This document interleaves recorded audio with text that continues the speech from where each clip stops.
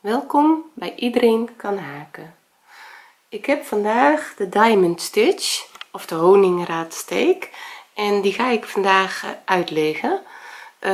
Het is echt een leuke steek. Ik wist niet dat die zo makkelijk was, want ik dacht oh wat ingewikkeld, want het ziet er allemaal zo, ja, als je zo kijkt, zo ingewikkeld uit. Maar het zijn eigenlijk 3 toeren van vaste. En dan begin je weer met ja, ik heb een 3-dubbel stokje gepakt en die zet je aan 2 kanten vast.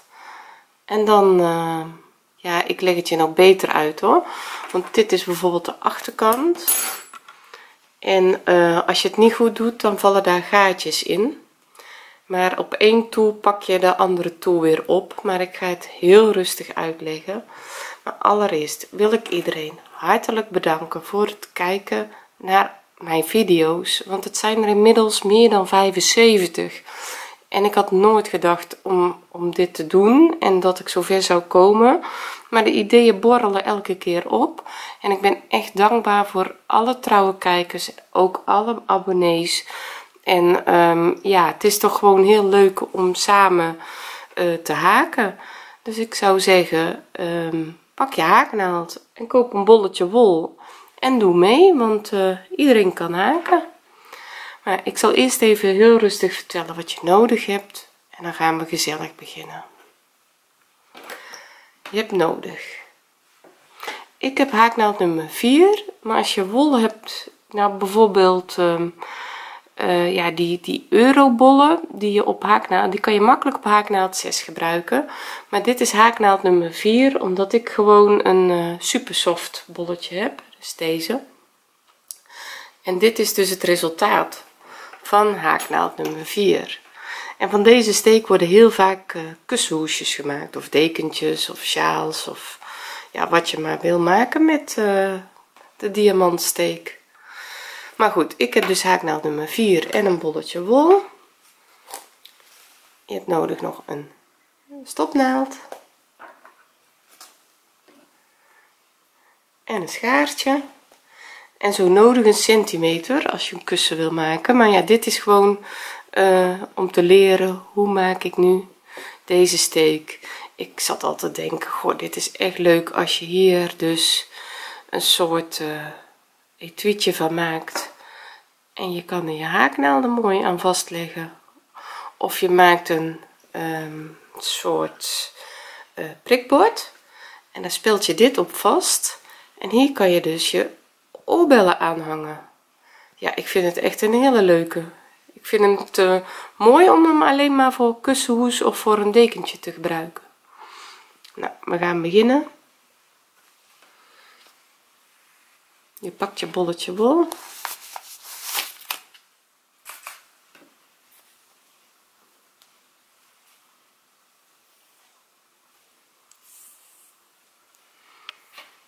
en je begint met een opzetlus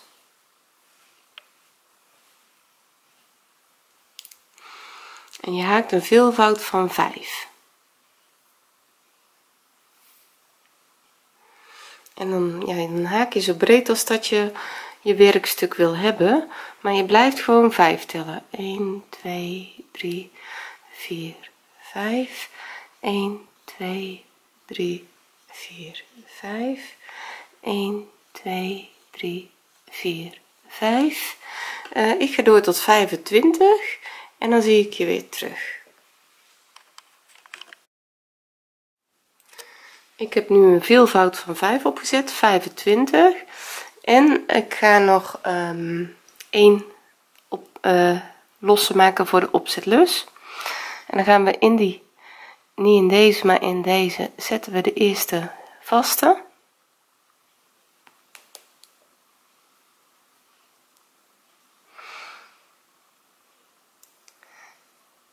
en dan ga je een eerste toer alleen maar met vaste maken.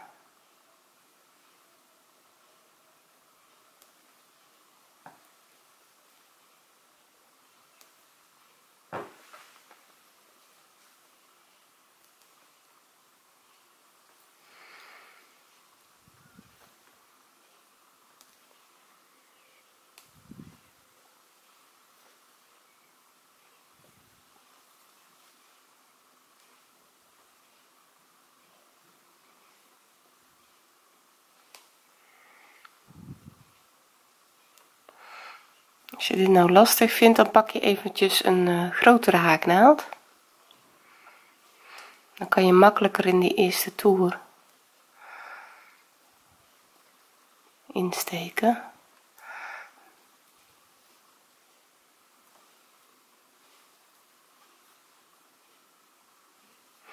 En ik zie je op het einde van de toer weer terug.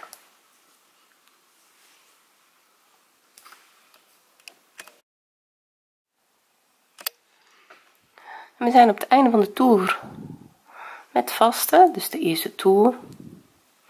En dan gaan we met 1 losse omhoog en dan keren we het werk.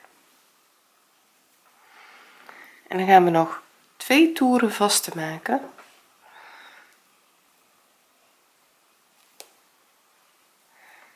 En dan moet je wel uitkomen op je aantal steken.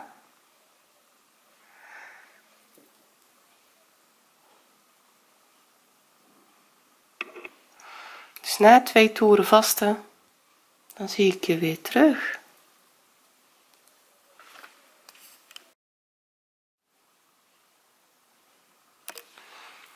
En we zijn nu aan het einde van toer 3 en ik heb het werk al gekeerd met de vaste en ik heb 1 losse omhoog gewerkt en nu gaan we eerst 3 vaste maken. 1 2 3. Dan gaan we aan een 3-dubbel stokje beginnen en die zetten we hier in de eerste in van de eerste toer. Dus dit is je eerste toer en dan zetten we in het eerste vaste, daar zetten we een 3-dubbel stokje op. Hoe vaker je het doet, hoe makkelijker het wordt hoor.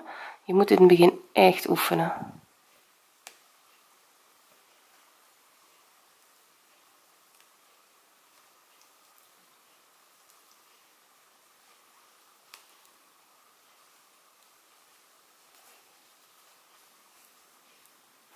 Dan sla je weer 3 keer je draad om je haaknaald en dan tel je weer 4 verder. Je hebt net deze gehad, 1 2 3 4 en dan in die 5e daar maak je weer een 3-dubbel stokje.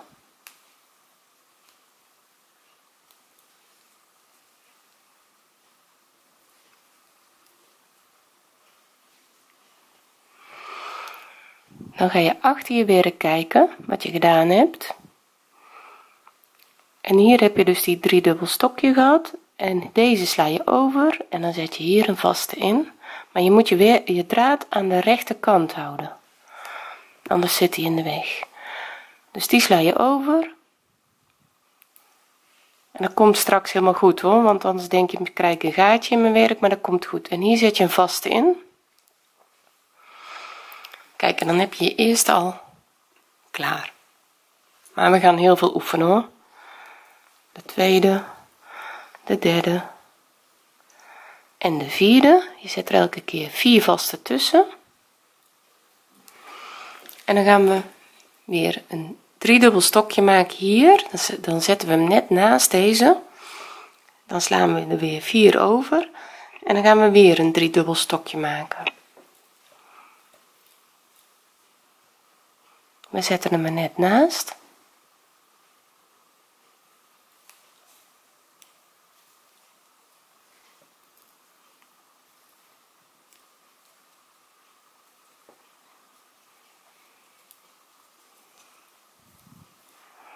Eén, 2, 3, 4.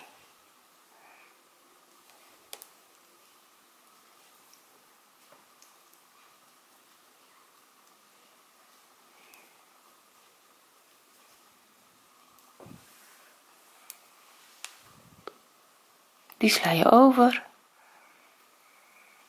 daar steek je in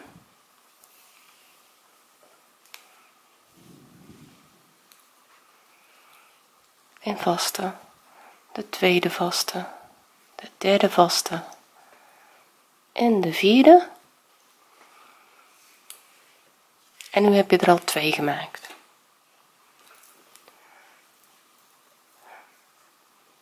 Je steekt naast het 3-dubbele stokje in aan de onderkant, je haalt je draad op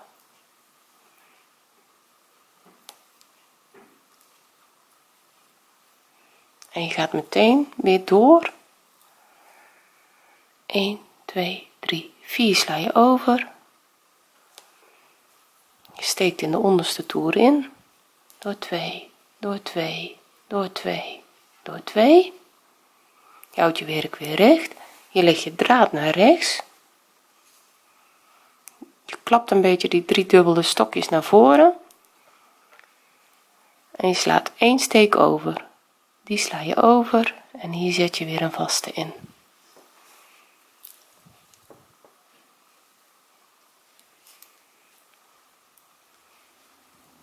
2 3 4.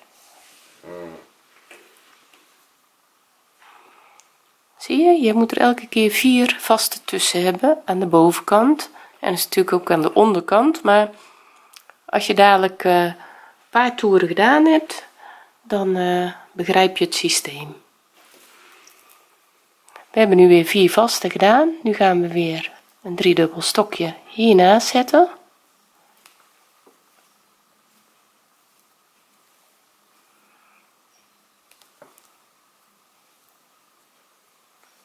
En we gaan weer een 3-dubbel stokje zetten, maar dan 4 verder. 1 2 3 4 en in die 5e steek daar zet je weer een 3-dubbel stokje.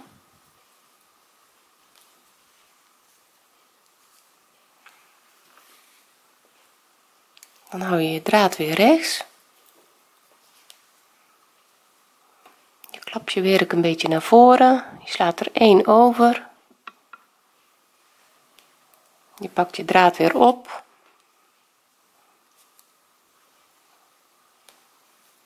en je zet een vaste en je haakt er nog 3 bij, dan heb je 4 vaste en omdat dit het einde is pakken we dit als eindsteek. Zo, ik zal nog even het voorbeeld erbij pakken.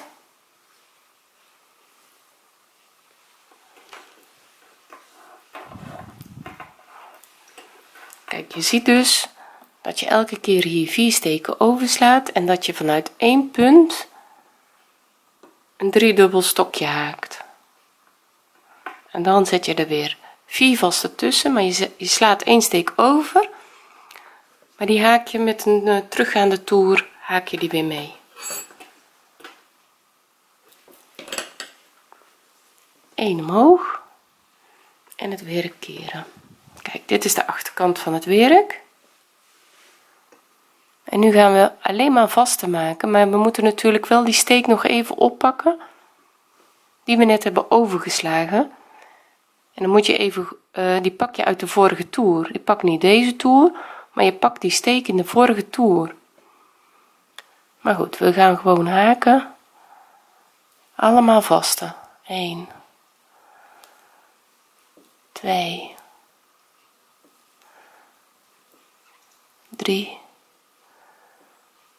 4 en die 5e is dus die steek die je van de, niet deze, want er zit een gaatje, dat weten we, die hebben we overgeslagen, en dan pakken we hem uit de vorige toer. Dus we pakken hem en dan laat je je draad een beetje losse vieren, zodat je niet te strak trekt, en dan ga je er weer 1 2 3 4 vast haken en zo maak je de hele toer af. 4 en die opening, dan pak je die vorige toer, die pak je op en daar zet je je vaste in. Je doet hem wel een beetje je garen los houden, niet te strak, en dan pak je weer die steken van 4 op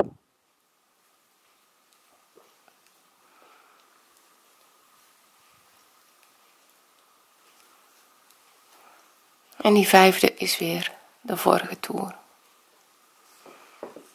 En zo maak je de toer af en dan heb je het gaatje zeg maar van die V vastgezet. Tot zo.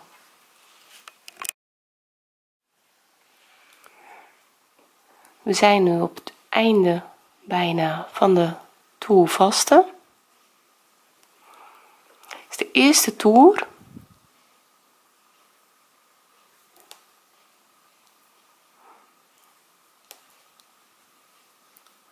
En we pakken 1 losse en we keren het werk. En we gaan nu nog 2 toeren vaste haken, gewoon op elke steek een vaste. Dus nog een toer zo en een teruggaande toer. En dan zie ik je weer terug en dan gaan we weer met een 3 dubbele stokjes werken. Dus alleen nog maar vaste. Ja, er zijn 2 toeren vaste.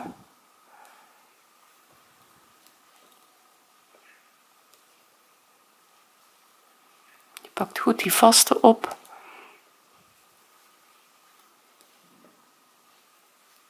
Nou, je maakt deze dus af en een teruggaande toer en dan zie ik je weer terug.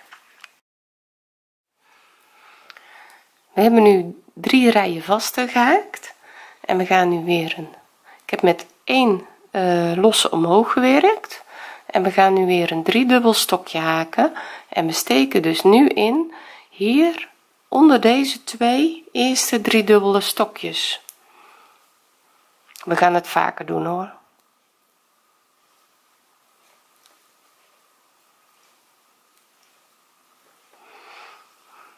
En omdat hier nu 4 vaste tussen moeten komen, zetten we hem vast en we slaan er 1 over en we zetten hem hier vast met een vaste. 2, 3 en na de 4e vaste beginnen we weer met een 3 dubbel stokje en dan gaan we hier insteken allebei en we gaan daarna hier weer een 3 dubbel stokje insteken. 1, 2, 3. Je pakt ze allebei op.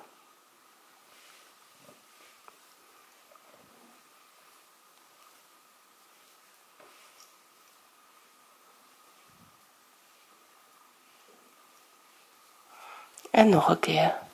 En dan pakken we deze.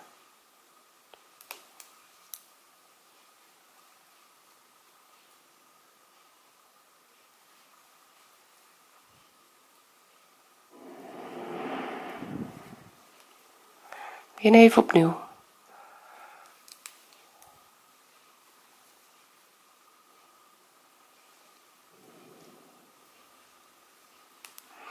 Kijk, en dan hebben we een diamantje gemaakt. De diamond steek stitch. Je slaat er weer 1 over en je zet daar je vaste in. 1. Dit is 2, 3, 4, 1, 2, 3.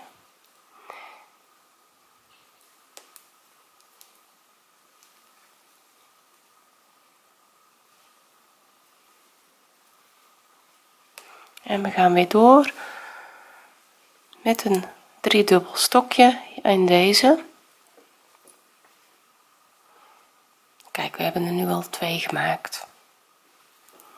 1, 2, 3 keer draad omslaan. Je pakt allebei de stokjes.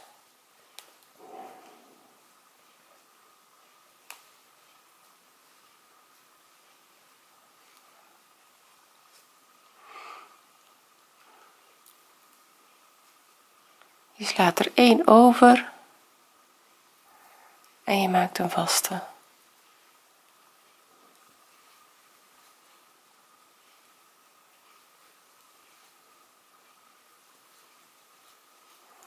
Je slaat 3 keer draad om. Je pakt deze 2 op. Kijk, ik zal het nog een keer laten zien. Het is net, ja, je gaat er eerst voorbij en dan ga je terug uit. Dus dat is, ik was heel gauw geneigd om naar de volgende te gaan, maar je moet heel even terug uit, want je moet natuurlijk van linksboven naar rechtsonder gaan. Dus je gaat nog een keer 3 keer sla je om, je pakt allebei de dubbele stokjes, je haalt je draad door, je haalt nog een keer draad op, door 2, door 2, door 2, door 2. Nog een keer. Even mijn draad halen, 3 keer omslaan, dan pak je de volgende. Je haalt hem eerst door en haal je weer je draad op, want dat is makkelijker haken. 1, 2, 3, 4. Zo. Dan sla je weer 1 over, je steekt in en je maakt een vaste. De tweede, de derde en de vierde, en we zijn nu op de laatste die we moeten maken, en we hoeven er nu nog maar 1, 2, 3, je pakt er 2 op, je haalt je draad op en je haalt weer een keer je draad op.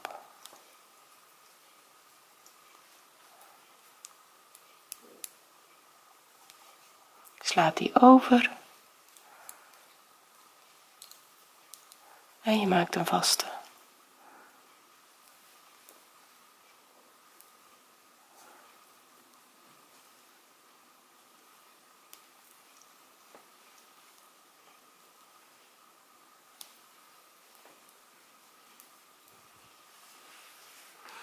En dit is je diamond stitch.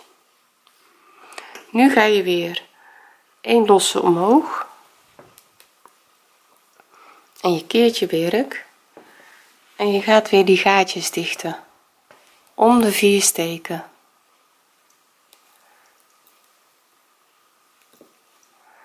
Met alleen maar vaste.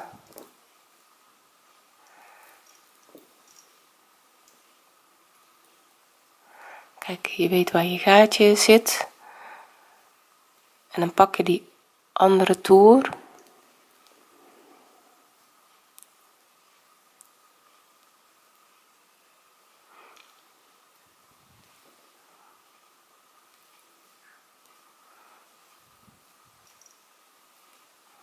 en dan maak je hem dicht en dan ga je weer gewoon verder op je steken zetten.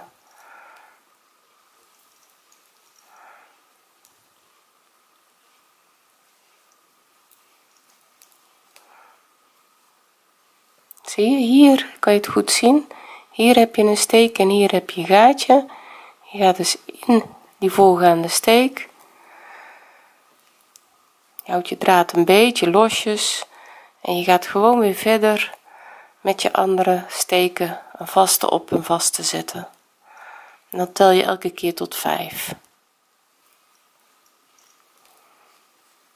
Kijk, en hier heb je weer een gaatje. Steek je in de voorgaande steek en je maakt gewoon een vaste en dan pak je weer een vaste op.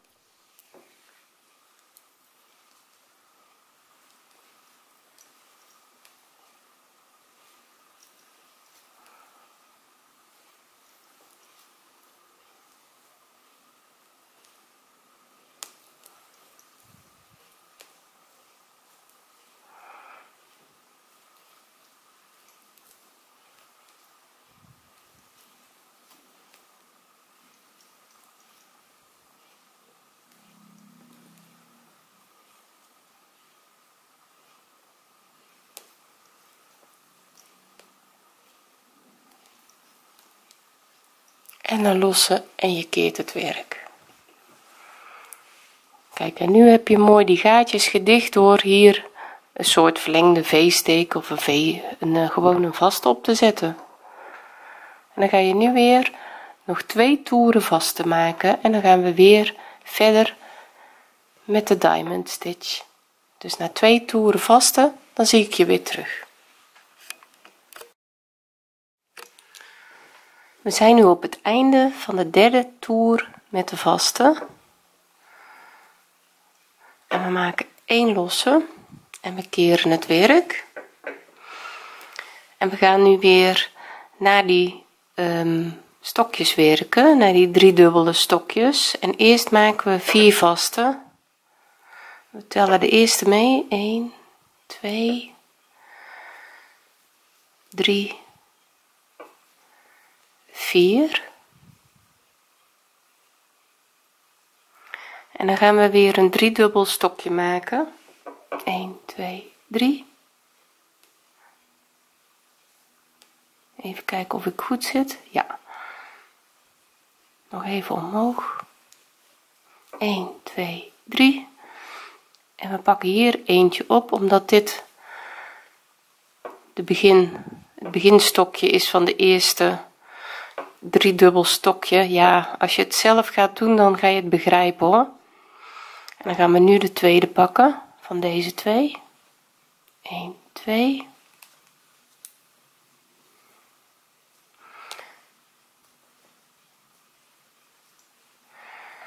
en dan ga je weer het werk naar voren tillen. Je slaat deze over en je steekt in en je maakt een vaste en je maakt er nog 3 daarna, want je moet in totaal 4 hebben.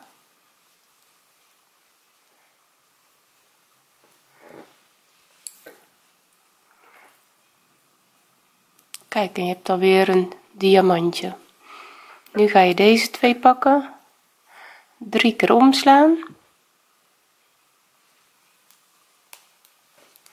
draad omhalen, doorhalen, draad omhalen, door 2, door 2, door 2, door 2 en dan gaan we meteen door naar deze, 3 keer omslaan, door de stokjes, draad ophalen, nog een keer draad ophalen, door 2, door 2, door 2, door 2.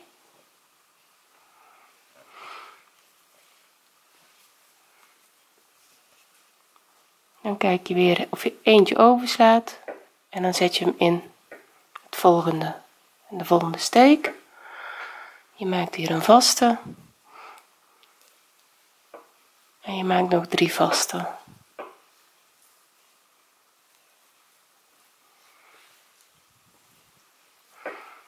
En nu zie ik dat ik het fout heb gedaan. Zie je? Ik had eerst naar rechts moeten en dan naar links. En ik heb dit een beetje bewust gedaan, want dan zie je gewoon waar je makkelijk de fout in kan gaan. Maar je haalt het gewoon uit en het uithalen steek je eerst eventjes je haaknaald in een steek.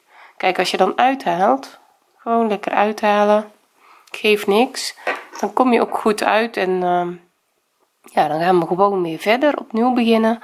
Je slaat deze over en je maakt 4 vaste. 1 2 3 4 en je pakt eerst deze kant en dan deze kant, 3 keer omslaan, je pakt er 2, omslaan, door 2,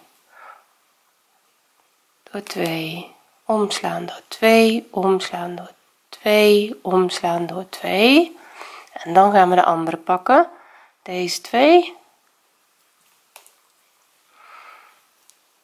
omslaan en doorhalen, omslaan door 2, omslaan door 2, omslaan door 2, omslaan door 2. Kijk, en nu zit je goed, of ik dan in ieder geval, ik deed het niet goed. Dan sla je er 1 over, je steekt in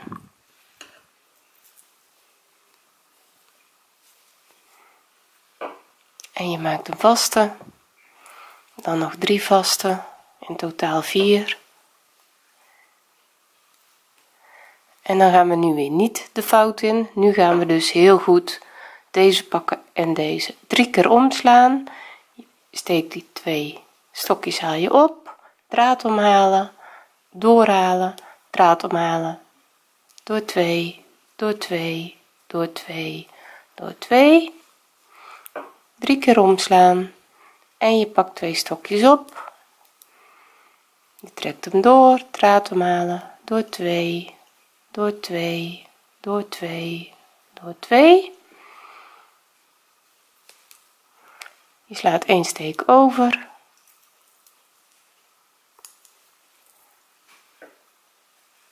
een vaste, 2 vaste, 3 vaste, 4 vaste en we gaan weer eerst hierin en dan daarheen 3 keer omslaan,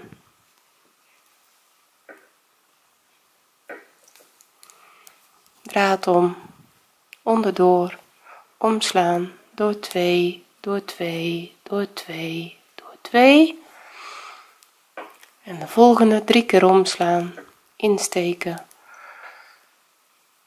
doorhalen, door 2, door 2, door 2, door 2, die overslaan, insteken, doorhalen, omslaan door 2, 1, 2, 3 en de laatste.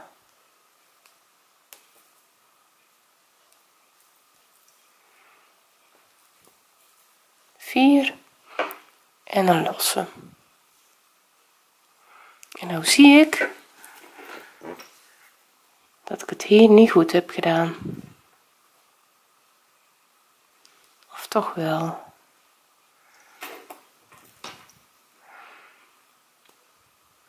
Ja, toch wel. Kijk, het vertekent altijd een beetje. Je moet even nog de toer teruggaan. En anders zet je deze nog met een steekje vast, want dit zijn echt die zijkanten. Maar dit komt goed. Jawel, het is helemaal netjes. En want als je straks op de teruggaande steek die gaatjes weer vastzet, dan krijg je weer mooie een mooie diamantsteek. Kijk, ik had al een losse gedaan, dus we gaan weer een keren. Even wat wol pakken. En nu weet je al wat je moet doen.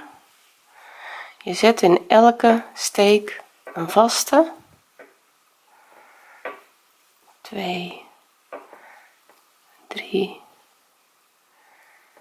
4. In die opening hier pak je die ene steek. En dan ga je weer op elke steek een vaste zetten. Dit is hier niet, die volgende. 1,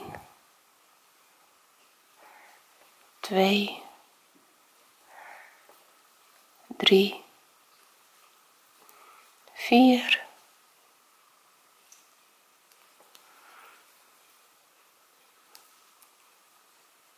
1, 2, 3, 4.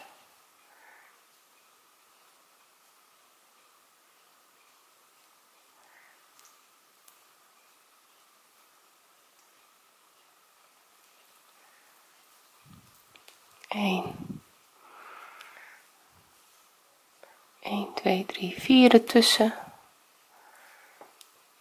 1, 2,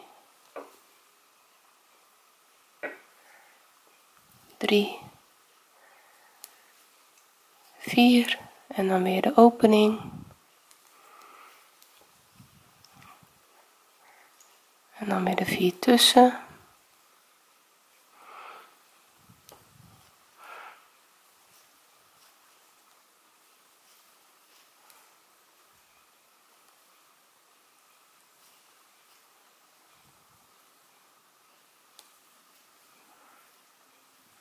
En weer een losse.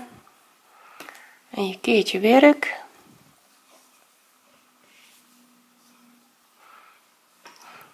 Nu zie ik het, die hoeken die komen goed als je dus nu weer hier naartoe werkt, want hier ga je weer omheen. Dan ziet het er nu raar uit, maar als je er weer omheen gaat, dan wordt het mooier. Dus we gaan nu 3 keer omslaan en we gaan deze pakken.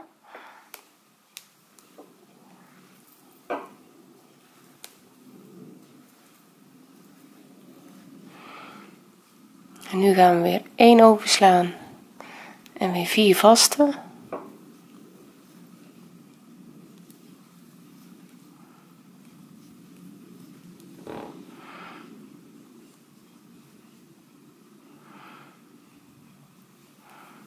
gaan we verder met vaste, want we hebben nu nog 3 rijen vaste nodig. Kijk, en alleen op die zijkanten hebben we even een stokje of een driedubbel stokje nodig gehad.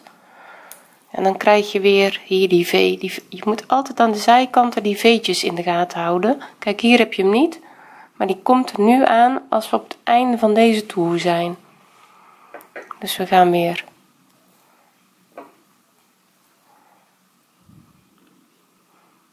in elke steek een vaste zetten.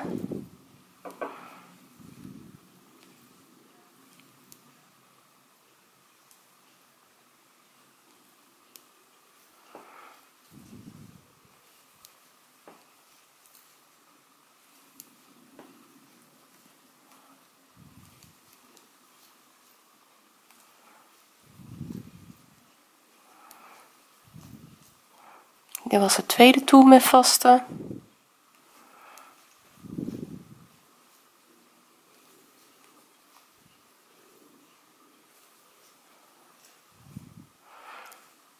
En dan gaan we hier zorgen dat we vanaf deze hoek nog een stokje maken. En nu zie ik, en dan zal ik even nog het voorbeeld laten zien. Even deze laten zien. Kijk, hier moeten we tot op het eind en dan gaan we hier nog een driedubbel stokje maken. Om die diamant aan de zijkant ook te krijgen. En ik laat even mijn voorbeeld zien. En daar had ik in het begin, omdat ik nog, ik had het zo lang niet meer gedaan. Hier, ik had dit rond gehaakt hoor. Kijk hier ben ik er een paar vergeten en dit was echt ook in het begin.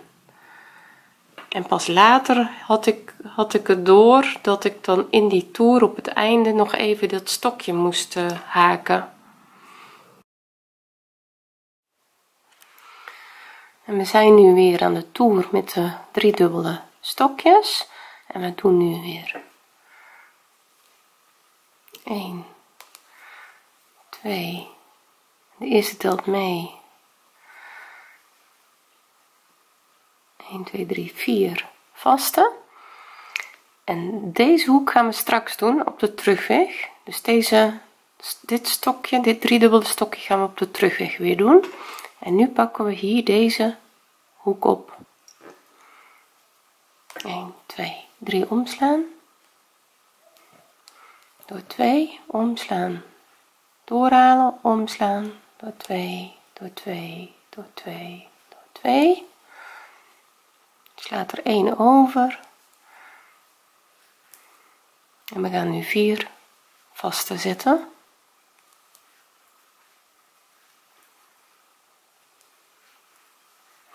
En dan gaan we weer een driedubbel stokje maken. In die stokjes insteken, omhalen, door 2, door 2, door 2, door 2. We slaan deze over. En we maken een vaste. En dan, we moeten hier nog ook insteken, dus weer terug. We gaan meteen hierdoor, dus 3 keer omslaan, hierdoor.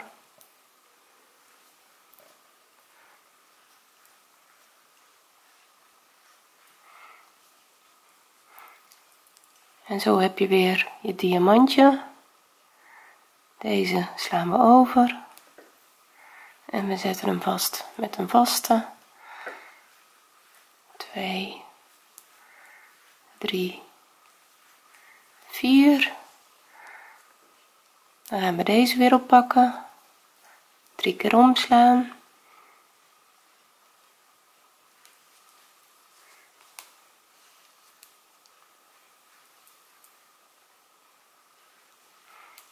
Opnieuw 1, 2, 3.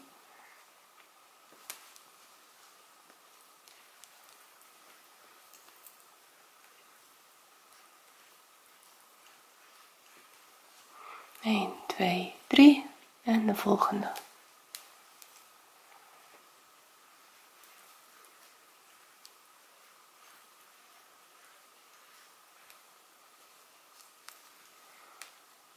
Die sla je over en een vaste.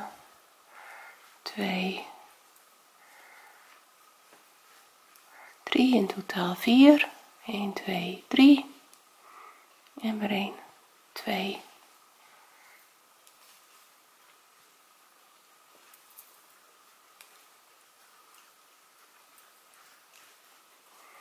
1 2 3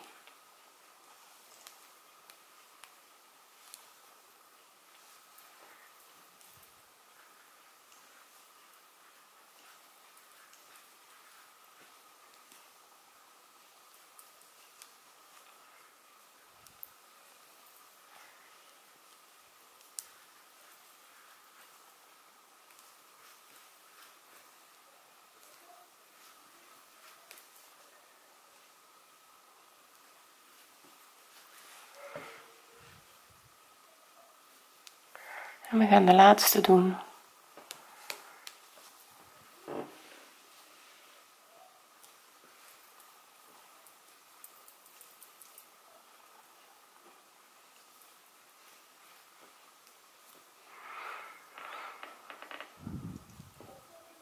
En we slaan er eigenlijk 1 over, maar we pakken gewoon nu de laatste steek.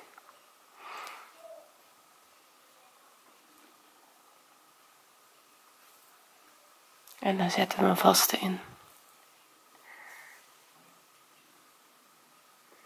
En een losse.